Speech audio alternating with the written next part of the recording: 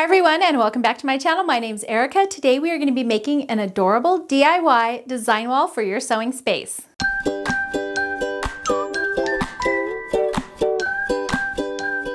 So if you're new to design walls or you don't know what they are, they're basically a way to display all of your in-progress projects. It really helps to be able to move your quilt blocks around, make sure that they all kind of look good before you sew them together. For the past year, I've had a piece of batting literally pinned to my wall with thumbtacks, which worked perfectly fine, but over time the batting does kind of start to like droop and kind of stretch a little bit. Also, it's not very cute and it wasn't even really perfectly square. I just used kind of a scrap piece, so it was a little bit janky looking. But today I'm going to show you how to make a really cute one. You can make it any size you like using this technique. I actually made a really good size one for my whole wall so that I can put up a ton of blocks and really have a lot of space to work with. But you can make it any size you want. It's going to be super easy, so let's get started. Here's what you're going to need. So for this project, you're going to want some foam board. Now this is just the trifold project board. I got the 3-foot by 4-foot section, so mine's quite large, but you can of course get whatever size you want. You're also going to want some of these command strips. These are the Velcro kind. I also used a little bit of duct tape. That's optional. You're also going to want some glue sticks and a glue gun. You're also going to need some 2.5-inch fabric strips for the binding and then some batting. You'll also probably find a pair of scissors or rotary trimmer handy. I think that's about it. Let's go ahead and get started. So I'm going to go ahead and just open up my foam board here, and I like to flip it over, and then this, you'll see this happening a little bit later, but I'm going to tape right along these seams right here just to give them a little bit more stability. Of course, you don't have to do a piece this large. You can make it any size you want, and you don't have to do the trifold. That just was the size that kind of fit my wall space. Next, I'm going to cover it with a piece of batting, and I'm just laying my batting out so that it's covering the entire foam core board. And I'm going to go ahead and start by placing a row of hot glue just right down that one edge. Once I get that hot glue all the way down that edge, I'll go ahead and fold my batting back and just press it in place. Next, I'm going to fold the rest of the batting back all the way up to the side that I glued. Then I'm just going to start putting hot glue all over the board and just pressing down that batting as I go. And then of course I'm going to put some along all 4 edges as well, just to secure it even further and just make sure that everything stays in place. Now that we have it all glued down, I'm just going to trim off my extra batting. So I'm just going to flip my board over to make that a little bit easier. And then I'm just going to use my rotary trimmer and just trim off all of my extra batting. Now, as I mentioned previously, I'm going to add a little bit of duct tape just to those seams where my board folds. If you're not using a foldable one, you don't have to do this.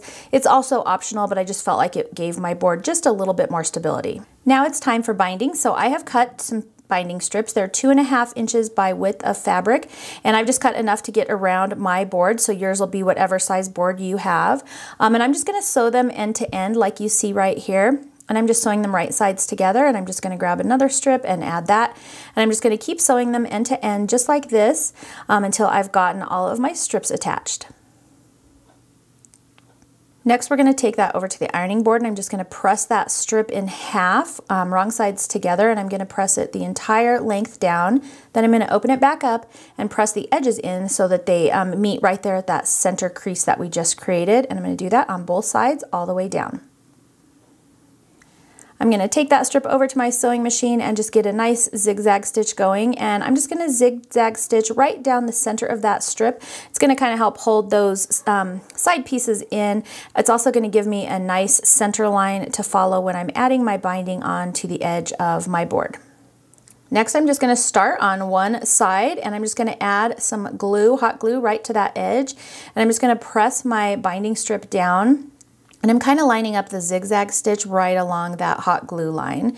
And that just kind of helps me keep it centered on there. And this will be a lot easier if you're not trying to film yourself, because you can kind of stand your board up. I'm doing it sideways so you can see it, so some of my hot glue is dripping off there, but you get the idea.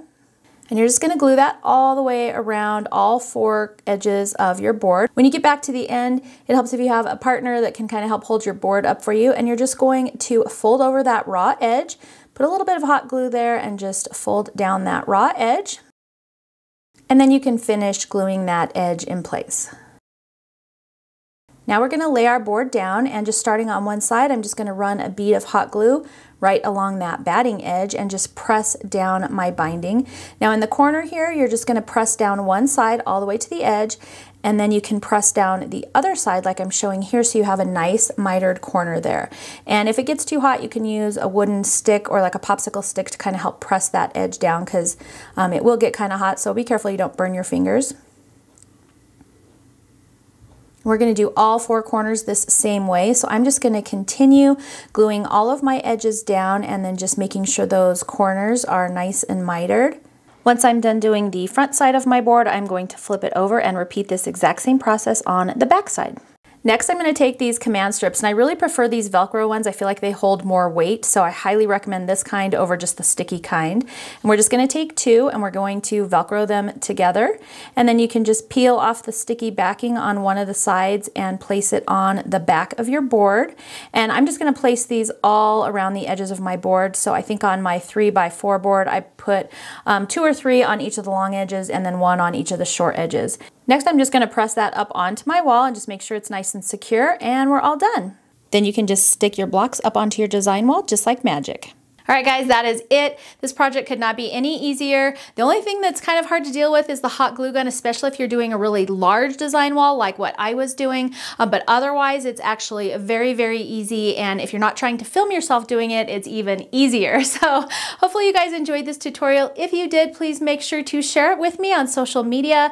You can definitely follow me on Instagram for more fun quilty inspiration. I hope you enjoyed this project. If you did, make sure to thumbs up and subscribe. That really helps me out. You can even hit that notification bell so you don't miss any of my upcoming videos. Thanks so much for joining me today, and I will see you next time.